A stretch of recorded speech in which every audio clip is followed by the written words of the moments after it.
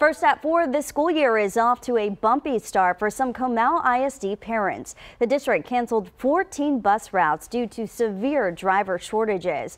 There are currently 8 drivers in training, but that still won't be enough to add more routes. Here's KENS 5's Victoria De Leon.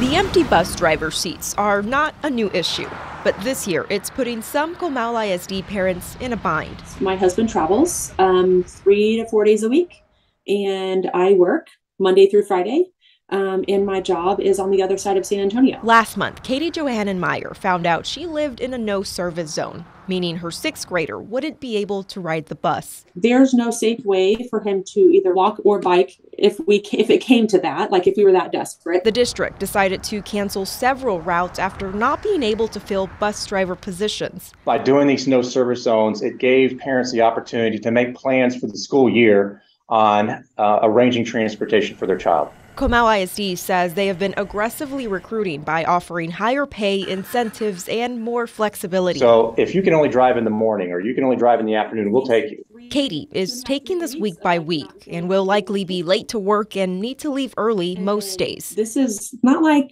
I just need a week of help. No, I need the entire school year. But she hasn't found a permanent solution. The only solution to this is for us to hire 22 bus drivers. I mean, there's nothing else. Victoria De Leon, KENS 5.